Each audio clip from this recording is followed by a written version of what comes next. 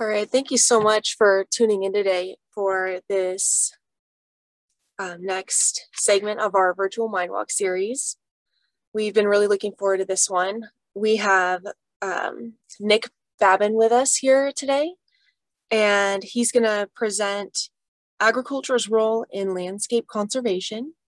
Nick is an assistant professor in the Natural Resources Management and Environmental Sciences Department at Cal Poly. He holds a PhD in agroecology from UC Santa Cruz and utilizes interdisciplinary approaches to understand and promote sustainable land management and community development in both tropical and temperate landscapes.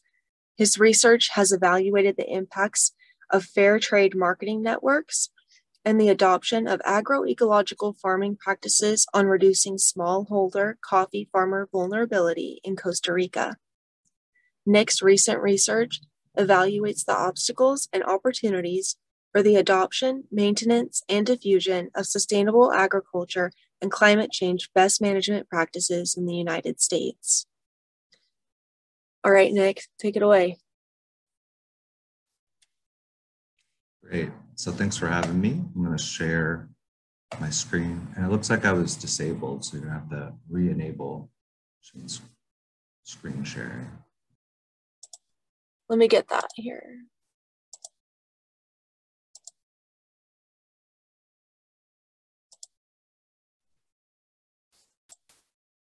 All right, let me know if it works for you. Yeah, now. that worked. Sorry about that, Nick. No worries. All right, so as was mentioned, I teach at Cal Poly. I teach mostly classes, agroecology, I teach natural resource ecology and some social dimensions of sustainable agriculture. And I got current research looking at specifically the wine grape growing sector on the Central Coast and looking at climate change adaptation and introduction of kind of biodiversity friendly practices. I'm also doing some research surrounding kind of ecological and economic evaluation of vegetable intercropping here on campus. So we're experimenting with different vegetable intercrops. And then I continue to work in Costa Rica on the shade coffee work, as was mentioned. Today I kind of want to talk about kind of a broad level view of agricultural landscapes and their potential for conserving biodiversity. I mean, I would imagine many of you who are on this talk enjoy many things about nature, but the characters, the incredible diversity of life, the colors, just the incredible richness on this planet. And in fact, we do have over 2 million species that have been described to science, but we know that that's just the tip of the iceberg. We're discovering new species every day, pretty much literally. And the best guess is anywhere between 5 and 15 million species on this planet. We get some higher estimates when we extrapolate from kind of, the beetle, the Coleoptera, and beetle family could be responsible for 5 to 15 million themselves. We just don't actually know. So where is it? Probably aware of the adage, right? Tropical rainforests are a very small proportion of the Earth's surface, 3%, but contain about half of its known species. So those low latitudes, those areas in the tropics, tend to be really diverse. But if you look at this map, you see the regional diversity is the color coded. And you really see, look at us in Central and Southern California. The California floristic province has a very high biodiversity, highest in the United States, and kind of on par with Southern Mexico and areas into Central America, parts of Central America. So we're in a very biodiverse hotspot ourselves. And then extinction, right? We have currently somewhere around 900 species that we know have gone extinct. There's probably many more that were just never documented to science before they went extinct. And that rate is increasing, somewhere around 780 in 2006. So the rate is increasing. And why is it decreasing? Why is biodiversity disappearing? There's this old adage that we teach our students, the HIPPO, habitat destruction, invasive species, pollution, population overexploitation. Really, a lot of these are interrelated. They're not distinct causes, if you will, or drivers. But the big one is habitat destruction. You can look at of the threatened species in the US, and about 90% of them, that's the main driver, is they've lost a lot of their principal habitat.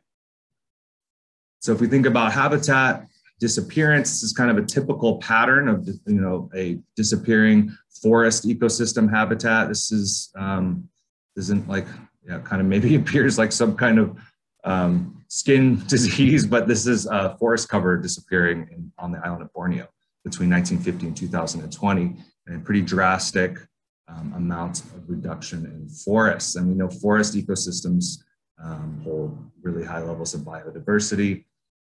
Turns out that the relationship between agriculture and forest loss is a pretty direct one over the history of agriculture since it emerged, 10,000 odd years ago. We've lost an area around the size of South America in forest due to agricultural clearing for agriculture. And what you see on this map are areas in dark green are kind of what we would say old growth or remaining extant primary forests. And then the light green are ones that have recovered secondary or in some kind of management. And then the reds or reddish browns are places that, the forest is gone and it's really transitioned to another use. And in the foreseeable future, we're not seeing it come back. So this is a talk about agriculture and conservation, and you might wonder, is there a role, could there be, with this legacy of transforming landscapes and altering habitat and definitely leading to the loss of species, could there be a role for agriculture and conservation? We know parks work, right? We know that untouched conservation, locking up biodiversity, it works. It's the predominant strategy for conservation since the beginning of the conservation movement. So the question is, can agricultural land play a role here? First, let's look at protected areas and parks, right? We know the first protected area or park on paper, right? There was many probably informal, communal agreements to not, to maintain and to not harvest from particular areas. But the first kind of nation state-led park was Yellowstone in the US, 1872. And we kind of see, over time, kind of, especially throughout the 40s and 50s through 70s and 80s, the amount of area protected globally has really, skyrocketed. But many of there's a couple of issues with parks. One is that many of them are too small to protect biodiversity, especially of large, predators, large mammals, right? They might preserve some biodiversity, but not the full assemblage that historically was in the area. And then the other issue is in many areas, this could be said about the US in our area particularly, there's not a lot of available land to lock up in parks. We've hit the easiest, the most accessible, the most easily obtainable lands to create these parks. And so now we're kind of, thinking about other strategies that could also help to preserve biodiversity. So agriculture enters into the conservation. Can we have it both ways? Can we produce food and fiber and provide conservation? And really it depends on what happens. So you have this large continuous habitat, it breaks up into small isolated islands of habitat. And the big question of whether agriculture can contribute is what is the matrix, the agricultural matrix like? And when we say matrix in landscape ecology, it's the most predominant background land use between usually remnant forest patches or remnant native natural systems.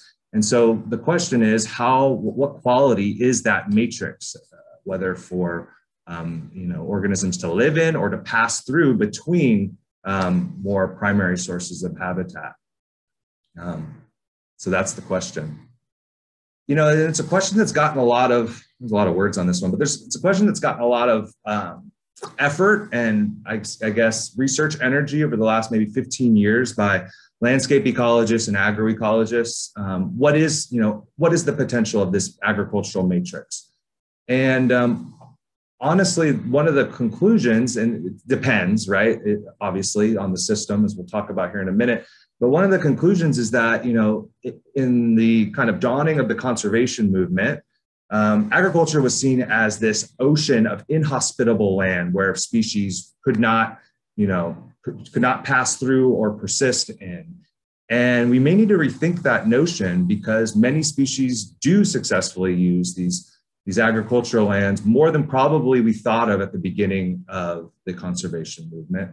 And in fact, they may play, these lands may, I think they will play a critical role in the future as we think about designing and managing landscapes for biodiversity conservation, just because of their prevalence.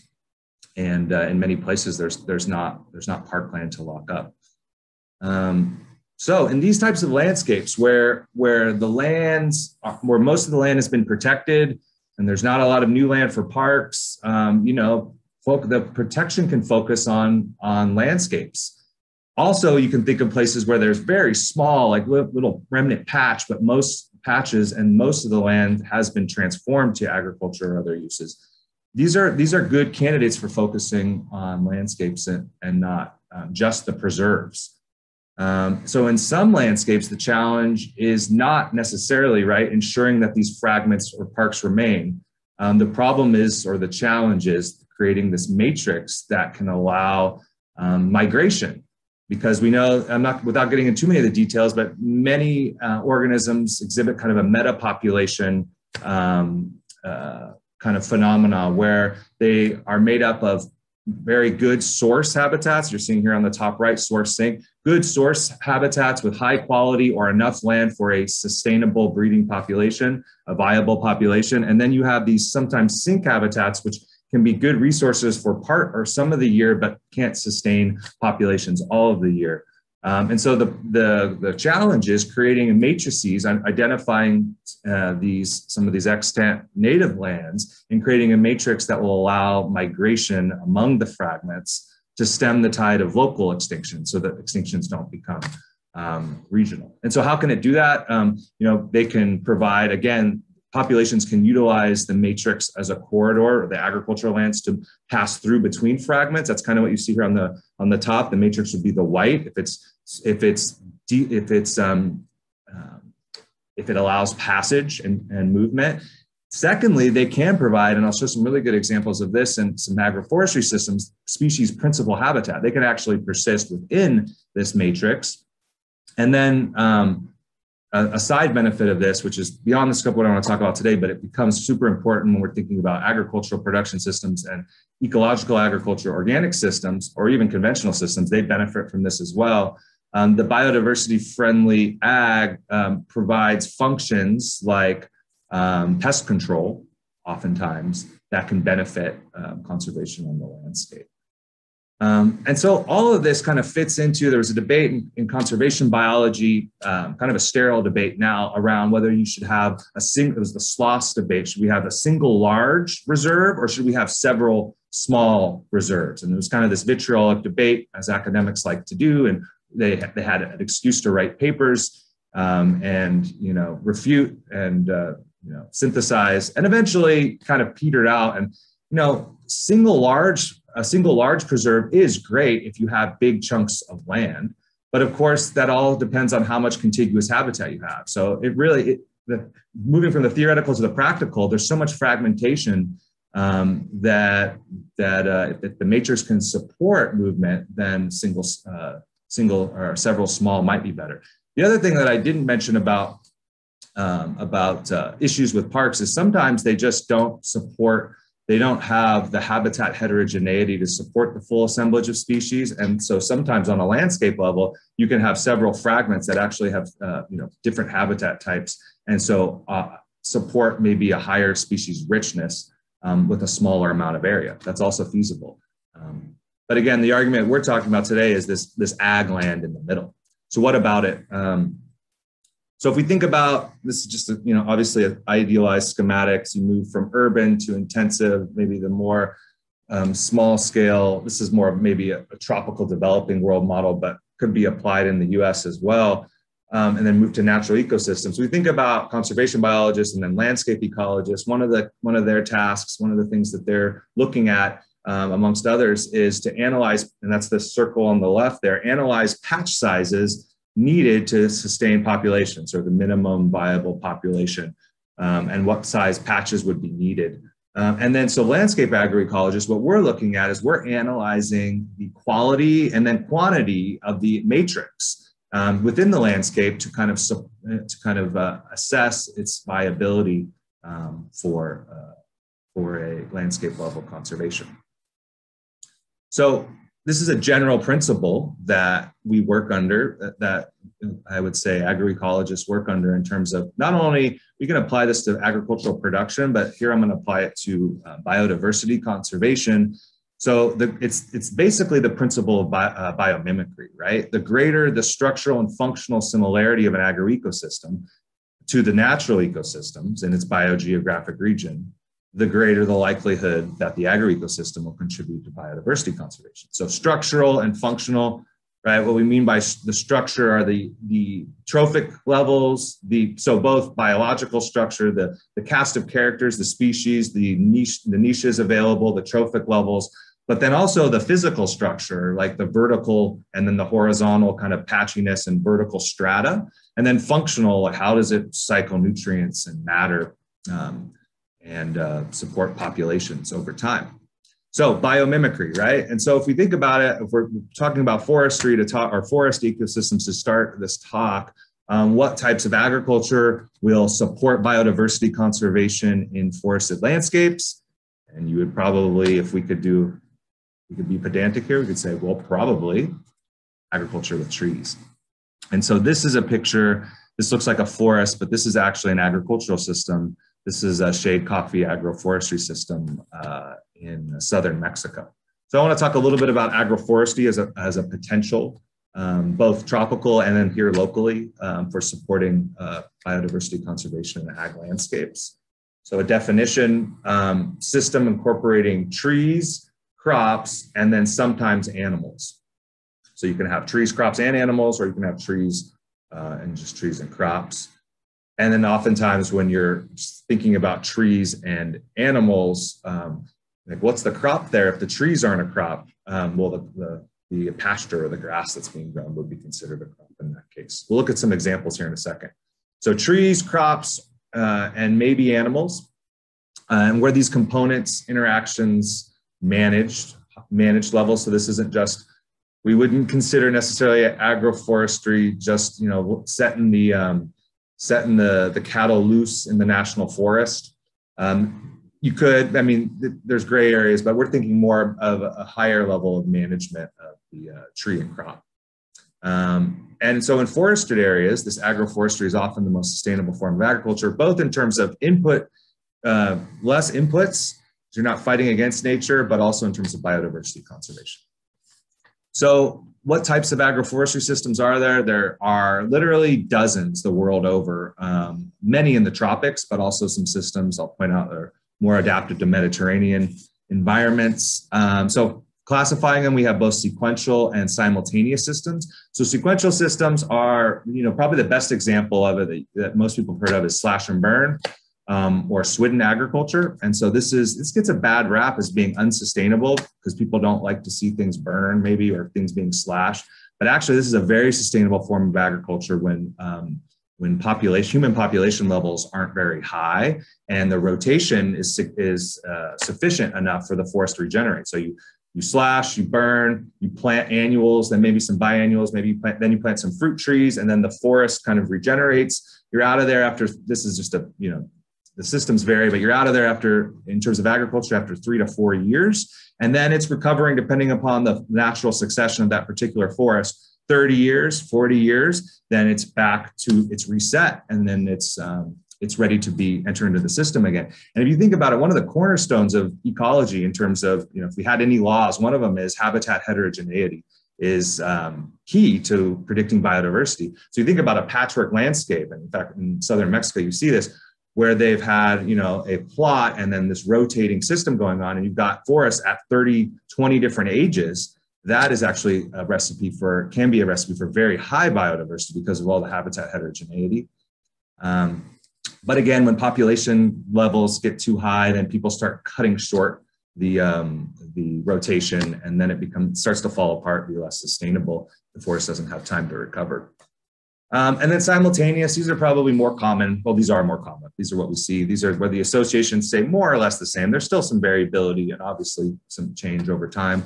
These are living organisms, but much more stable than the sequential slash and burn systems. Coffee is a good example of this. Also, I'll talk about in a minute, but also agroforestry home gardens. And these can be temperate or tropical, but they are very widespread in the tropics. So these are usually right outside the house, right out back, trees, shrubs, herbaceous crops, and sometimes animals, very closely tied to the particular livelihood strategy or particular environment of that family. And highly dynamic, they change. I've looked at a couple of home gardens 10 years apart, and some of the structure stayed the same, the big trees, but everything else changed. That's pretty typical, and all sorts of different purposes here. These are one of the quintessential examples of systems that agroecologists and also ethnobotanists have studied in other tropical regions. And so not only so as to understand, but to also help improve and to spread adoption. Really, a small amount of land needed, fairly sustainable. Sustainability is the test of time, and these have stood the test of time, even with changing agricultural regimes, changing styles of agriculture, dependence on more imports on some countries. You still see these systems persist because they fill a whole range of cultural, I would say, and social needs as well. It's just economic. They grow a lot of medicinals and things that are valuable to the household economy. Again, they're widespread across the tropics, and just some numbers there from other countries where you can see that they make up a big part of the household income. A third of the income for a lot of families. And in fact, my research in Costa Rica has really documented how farmers have transitioned their coffee farms a lot of times from being kind of this monoculture coffee with maybe one shade tree to really diversifying it into a home garden and keeping it right close to the house. So what's some other examples of agroforestry? Fodder banks. So this is an example from Nicaragua where leguminous trees are grown and the pods are eaten by the animals, and then the trees themselves, the fodder banks, are the leaves and the brush are pruned and then slashed into the ground, and these are nitrogen fixing trees, leguminous trees, so they fix atmospheric non-reactive nitrogen from the atmosphere and make it available to plants, and so then that breaks down and improves the quality of the forage. Windbreaks. I mean, these are an underappreciated. I mean, they have their function of providing a break from the wind. We have a great one here at the experimental farm here on campus, but the biodiversity, the associated biodiversity that colonizes those windbreaks and uses it as either a passageway. You can see from this picture, it looks like a great little corridor for thinking about moving from one side of the system to another, as well as, residents for certain species. They can actually live in these hedgerows. And unfortunately, our windbreaks, hedgerows are different but similar. And unfortunately, we've lost a lot of these, in the US, especially, plant fence row to fence row. And in the Midwest, especially, we've lost a lot of our hedgerows, which we're learning have a really important role in conserving biodiversity and also providing other ecosystem services like pollination.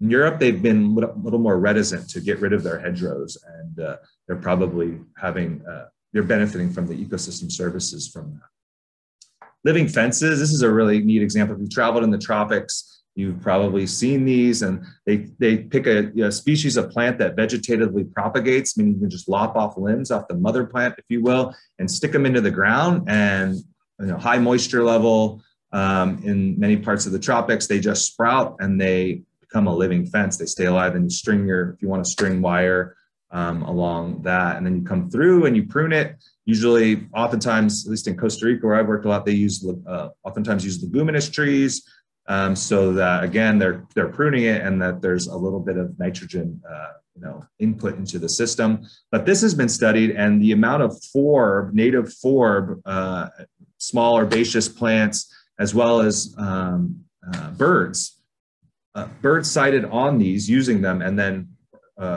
native forbs growing under them is actually quite impressive. So they become repositories for biodiversity on the agricultural landscape. And then thinking about movement of biodiversity through landscapes, trees and pasture become incredibly important and relevant to our area. These trees act, in this case, they're great for, these are a less heat tolerant breed of cattle, and they act as shade, but they also, the amount of biodiversity that's been documented moving through these systems with trees is pretty impressive. So what we call those are keystone structures. So this is a picture of a local landscape. These scattered trees are biodiversity hotspots. So we really lose a lot when we just lose a couple of trees on the landscape.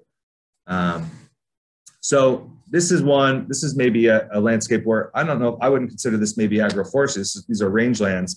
But there are systems that we could think about that are very in similar climates to our own, that are agroforestry, legit agroforestry systems. They're managed a little more intensively.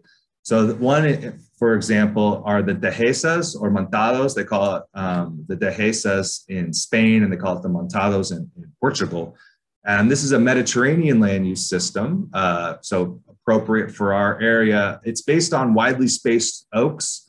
They have a lot of shallow, stony soils, but the idea here is that they manage the oak, both the spacing as well as the pruning of it to use for firewood, but they produce acorns, wood, charcoal, and cork. But the key product from these are the pigs. They graze sheep, goats, pigs, and cattle, but they were developed mainly to produce fine hams. So these scattered oaks, the distance at which they manage them, they yield more acorns than the kind of more densely packed woodland trees. It's more of a savanna. And this abundance of acorns combined with the understory grazing of the grasses and herbs creates a really high quality pork. And then the wood products are also important. Cork, I think Portugal and Spain are the largest producers of cork, natural cork. They still use that. And these systems, this is a key source of cork. The firewood is also important. And so they cover a lot of ground in Southwest Spain and Portugal. But they're in danger, really, because very few oaks have been planted over the last century. And so we'll see how these systems progress, but a neat idea maybe for our local environment. They're also found in Greece, parts of Italy, and Sardinia. They call it, they have different names for it, but similar system. Hardwood silviculture, silvopastoral system. So when we combine cattle and trees, or grazing and trees, it's called silvopastoral. But key thing here to see is that they're managing for the wood, and they're also managing for the cattle. This is back east in the US. And then here, this is a picture of our local landscape, right? This is kind of a typical East Paso landscape. They either the trees were removed before they set up this vineyard, or more likely they removed the trees when they set up this vineyard.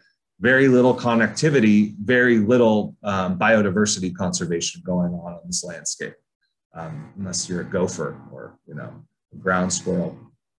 In place of that, we could think of, this is also a Central Coast vineyard.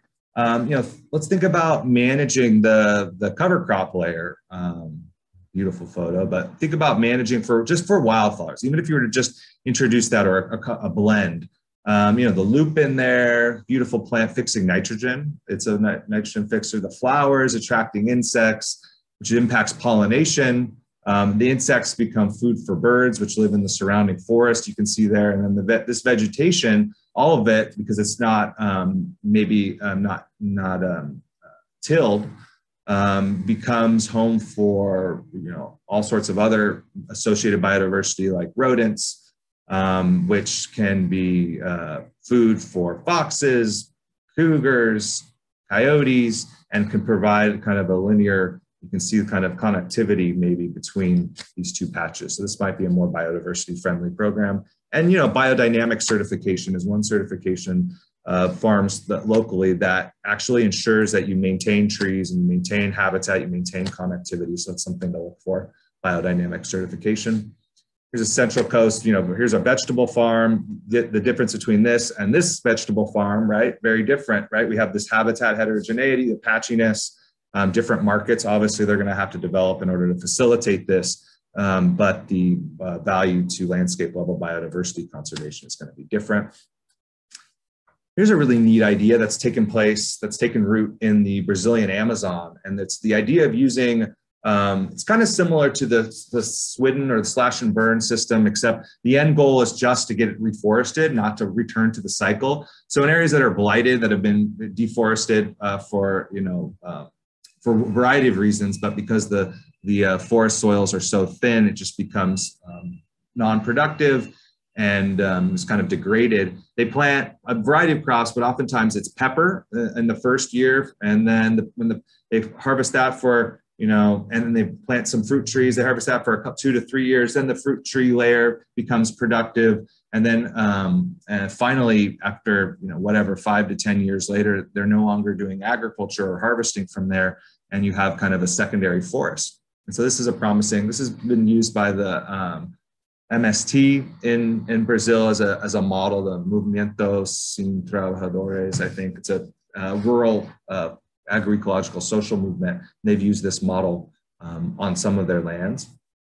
Another quintessential example of agroforestry is cacao. So chocolate production, the majority of it happens under shade. And then the one that I'm the most familiar with is coffee. So I just wanted to do a little bit of a case study of coffee, give you an idea of the level of biodiversity that can be found on these farms. So if we're thinking about coffee and biodiversity conservation in forested tropical landscapes, this system, is obviously going to be more conserving than this system. And these are actually found very within a mile of each other.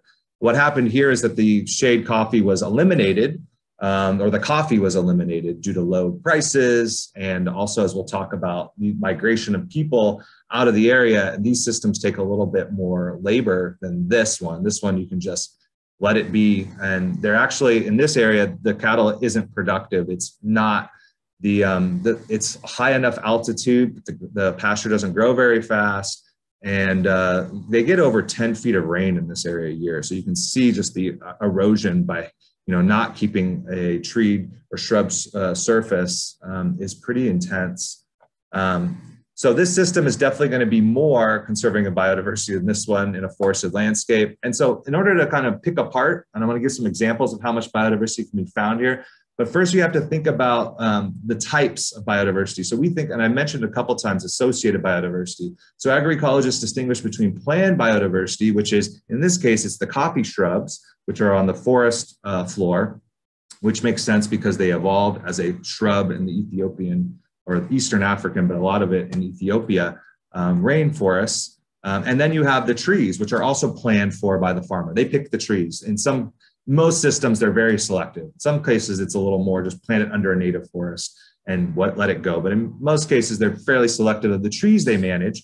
And so then you have this backbone associated by or planned biodiversity onto which the associated biodiversity colonizes because it resembles the intact forest. So, Lepidoptera, Hymenoptera, Coleoptera, all your insect orders, high biodiversity in these systems. Small mammals, epiphytes, plants going on plants, orchids, birds, and small mammals. So just to give you an idea, just a couple of studies, one that found basically the same number of species, same species richness in shaded coffee as the intact next door primary forest, a little bit different assemblage, like they didn't have complete overlap, but almost the same richness.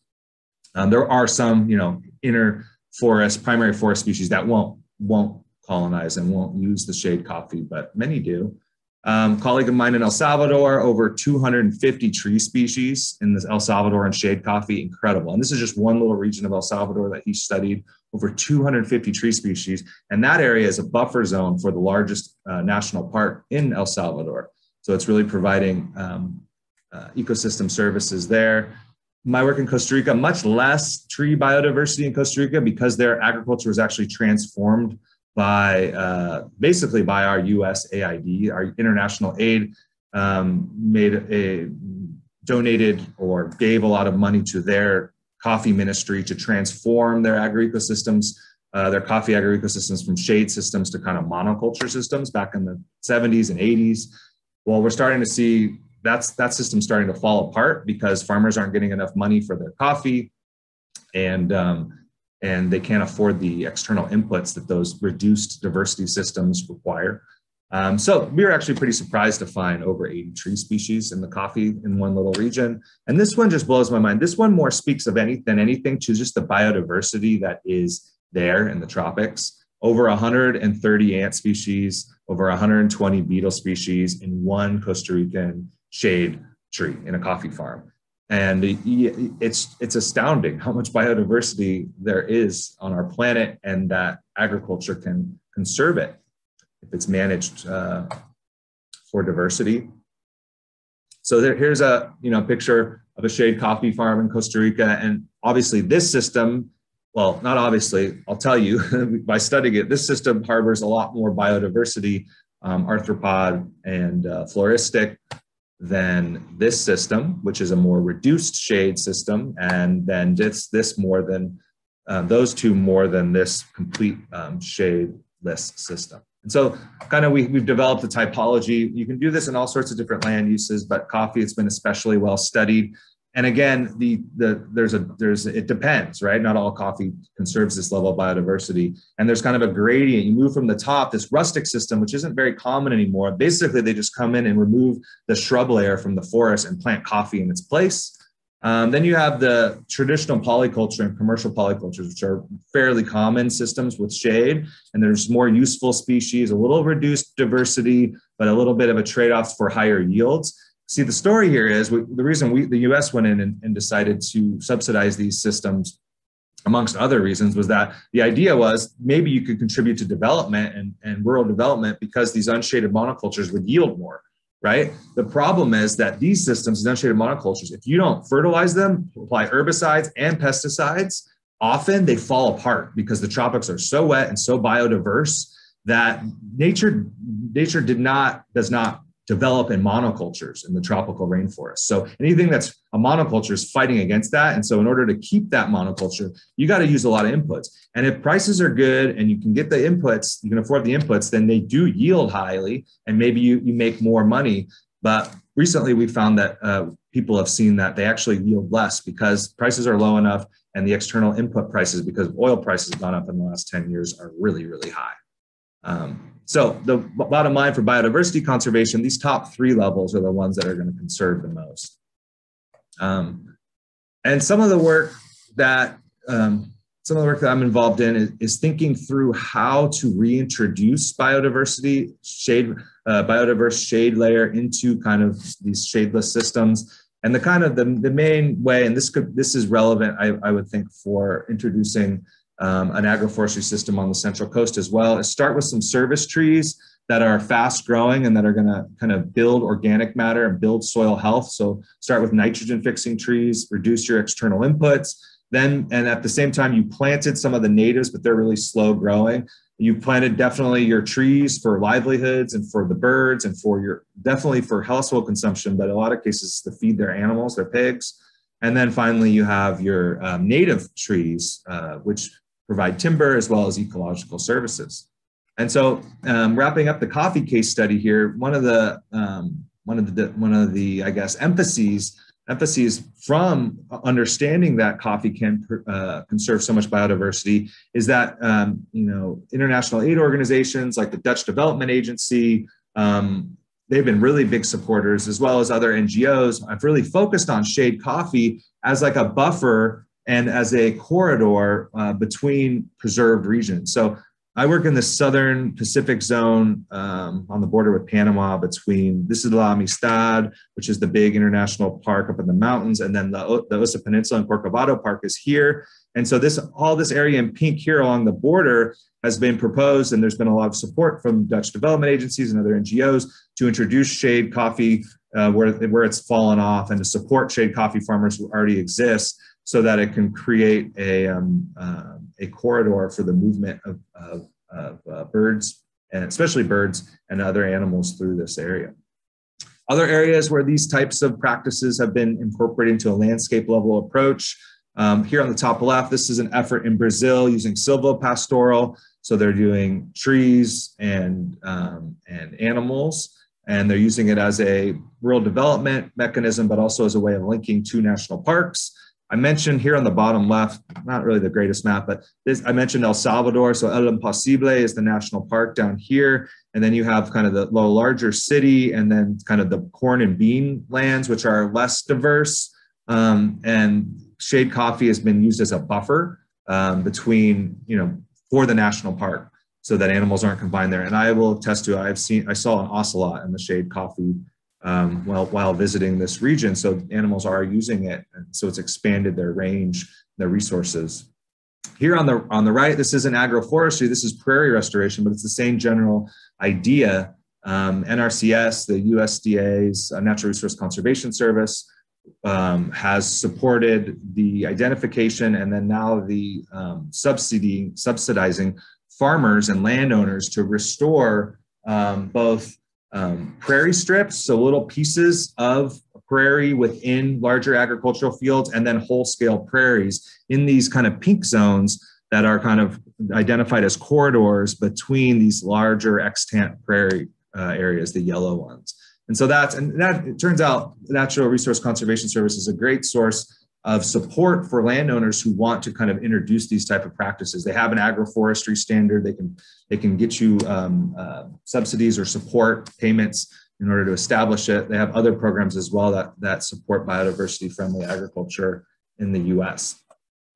So really what we're thinking about here is a vision of agroecosystem and landscape multifunctionality. So this idea to management to conserve all the ecosystem services of a farm and landscape. And so, natural ecosystems, this amoeba diagram kind of points out, kind of conceptually that a natural ecosystem provides all these ecosystem services, except crop production isn't very high.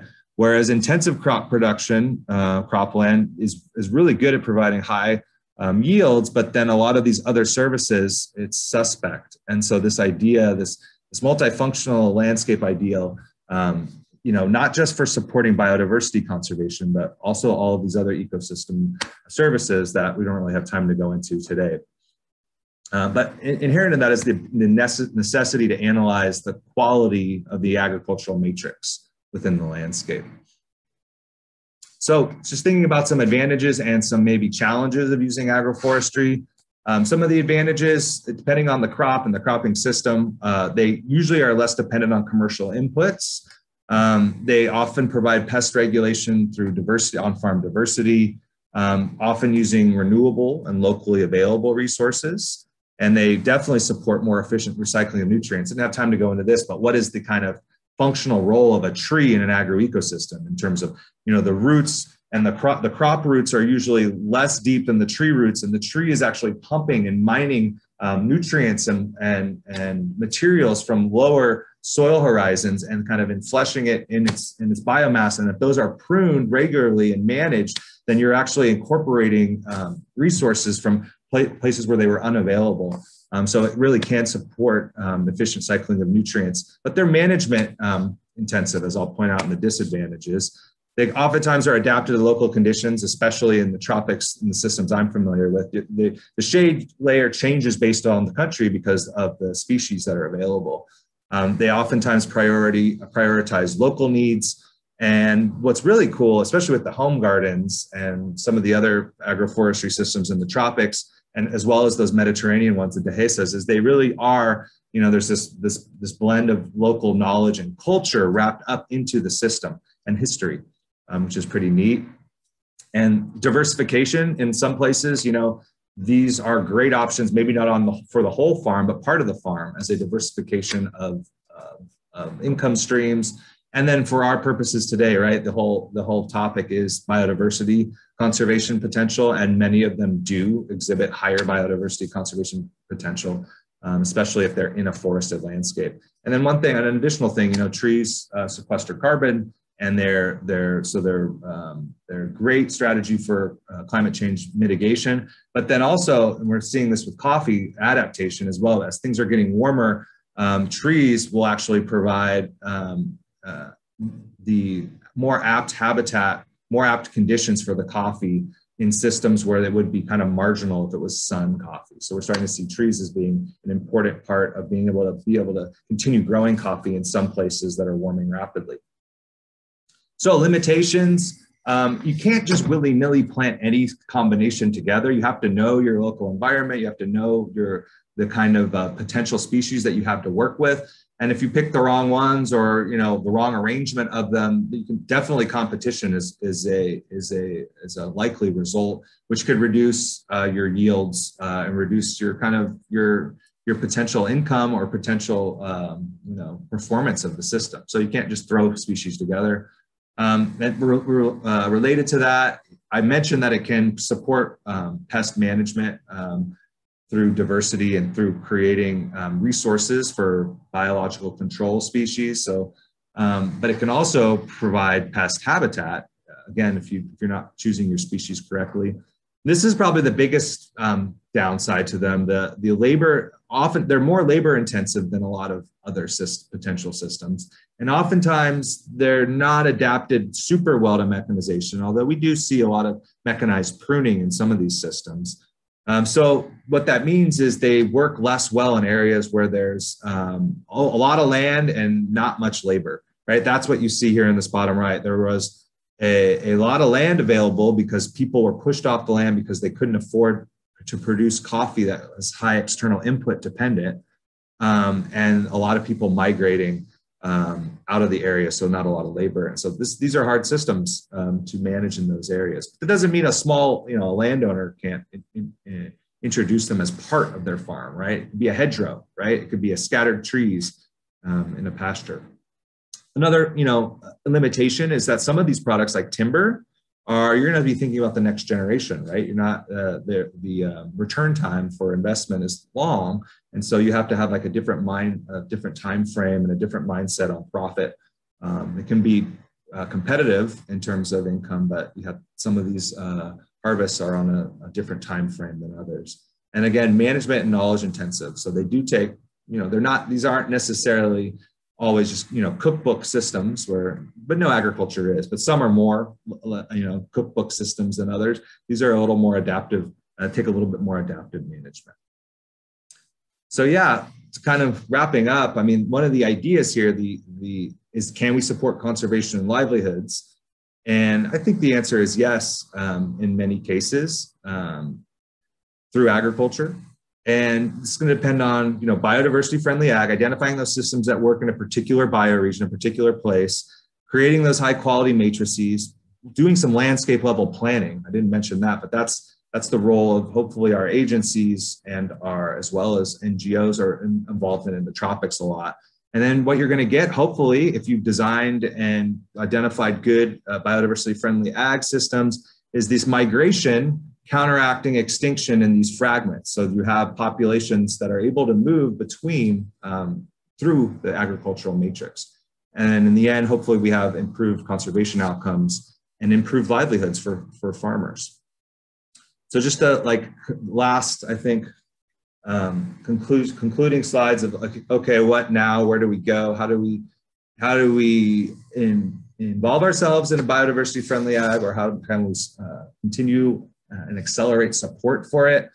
Well, in the US, policy and government, and then government making policy is super important to supporting this type of agriculture, both through subsidies as well as valuing these systems. So the Farm Bill, right? The Farm Bill outlines the budget and the priorities for the Natural Resource Conservation Service, amongst other agencies. And again, if you're right now, it's a good time. They have a good number of programs, but that's always subject to political will and change. It's all voluntary, but I would encourage you, if you're interested in introducing some of these practices, to reach out to your local NRCS or RCD, Resource Conservation District. They might be able to help you design and maybe get you some funding to do it. But we should also be thinking politically about supporting those platforms that want to support this type of agriculture. Civil society and social movements in the developing world. Social movements are super important. There's a group called Via Campesina, which is a group of agroecologically minded farmers, and there's social movements and for pushing change and for pushing support for this type of agriculture. And then in the US, it's less maybe I would argue less social movements, more civil society, NGOs, lines blurry there. But in terms of, you know, like the Wild Farm Alliance is a really cool California-based organization that they do a lot of teaching and research around this. They have really cool webinars. If you're interested in this stuff, Google them on YouTube, Wild Farm Alliance. They have a ton of farm tours where you can see California-specific examples of this. So they're going to be super important. Support them. And then research, when we think about agroecological systems, and especially a whole another argument about yield and whether they yield as much as organics. I mean, one thing that's really important to point out is that the more industrial model has received 100 times to 1 the amount of research over the 20th and early 21st century from our government, right? So we haven't really dedicated much research to these systems. They tend to be underfunded. That being said, the last Farm Bill, 4% was going to these research of organic and ecological systems, and it was 1/100% 10 years ago.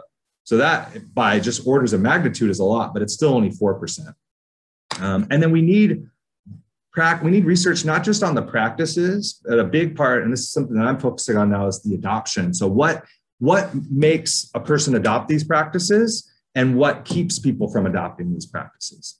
And then finally, the ones that you always hear about, because we live in the US, is, oh, this is who makes change: corporations, consumers, markets. And that's true. That's if you demand it, hopefully people will produce it in that way. So there are certifications that you can support: shade grown, you can support biodynamic wines. And so markets through consumer preferences, putting pressure on corporations is also another venue for change.